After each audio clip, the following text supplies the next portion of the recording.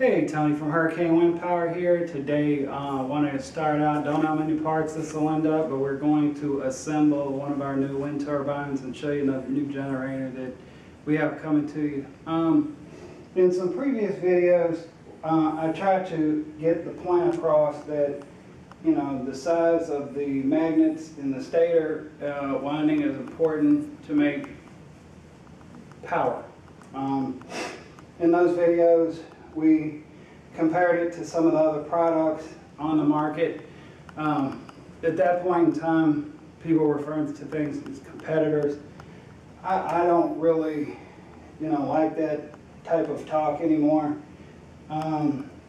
because, essentially we're competing against ourselves. We do what we do, everybody else does what they do, and that's pretty much irrelevant. So in those videos, you saw that the stator core was one of the largest on the market for this type of wind turbine. And as you can see on the table, referencing that, this generator here,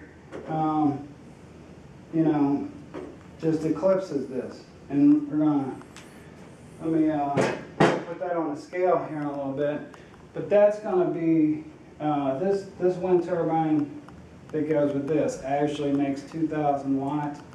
And so just to clear up some things real quick before we get to start assembling things, we rate our wind turbines, I want to put some links at the bottom of the video, for the National Research Energy Laboratory and the American Wind Energy Organization. So to take some of the confusion out of how some of these things are rated, and we're going to have to talk about this in several videos coming up, but those guys are the people who rate wind turbines such as Berge, Pika, Vestas, Skystream, and it costs $30,000 to $80,000, and those are industry standards. So it's 2017, and if you're not rating your product by industry standards, and you own a wind turbine company, that's certainly, you're right, but I mean, that's not what we're going to do. So the vast majority of people in the calls I get, I've got the 24.6 and 11 meters per second written up here on the board, but the vast majority of people I talk to are looking for power below that. And that's, you see people talking about these axial wind turbines that make power at really low RPM. So, to make power at those low wind speeds, this is 2,000 watts at 18 miles an hour. That's going up for sale here real soon. This one will punch out 2,500 watts at 24.6 miles an hour, which is the industry standard, and it doesn't require an MPPT to do it. It will do that PWM all day long. So that is just a prelude real quick. Before we get started, assembly tip number one from the pros. Wind turbine blades are sharp, so when you're handling this stuff, be careful. I should know better. I've been doing this for a long time. So, product number one, this is our new Vector wind turbine. It may not be the Vector by the time we put this up and it hits the market. Hurricane has been known for years for overbuilding things, and we went back to what we did. There's things with some of these products called tail arms. And tail arms have been around for 10 years or so. Different manufacturers have used those type of, bent metal structures. And, what we found out with that over time, and I mean, there's a guy that's actually got a video out, shows our turbine making great power, but to get those things heavy enough to where they don't flop around in the wind, you either have to, it adds a lot of weight, so we went back to our solid steel tubular construction, and we're going to show you how one of these things is made, some of the components, and we're going to put this thing together And again, I don't know how many parts it's going to be. It shouldn't take that many because it's pretty simple. So here we go. This is going to come to you like this. One piece tubular steel. You're not going to have any flex out of this. And it's actually lighter weight. So you get this, and this guy's going to slide.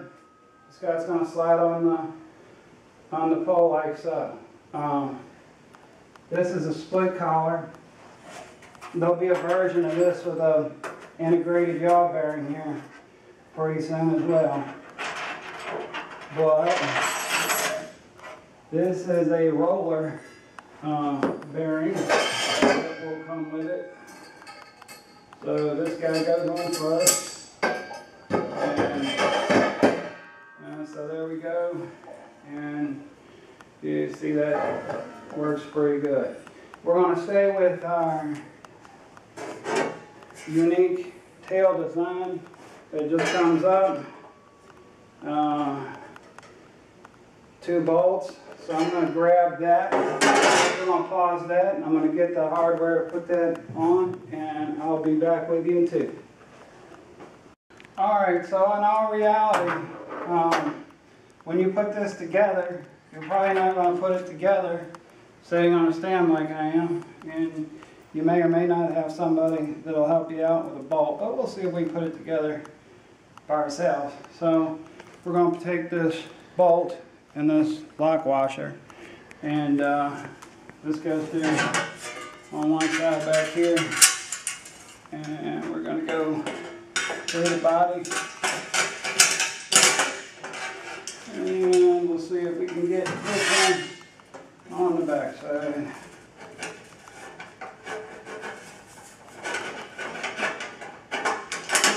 And there it goes. And we got one more washer to go on this side. And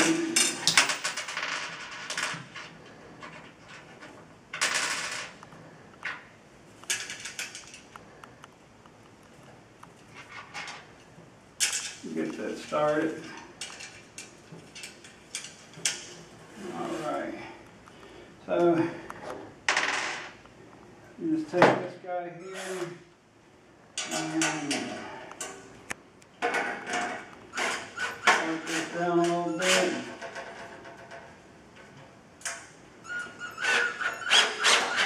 Okay. And we got our second bolt here. Just going to bring this around so you see what's going on this side. What?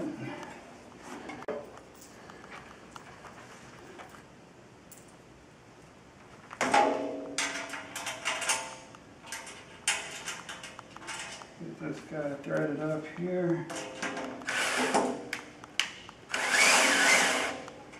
All right.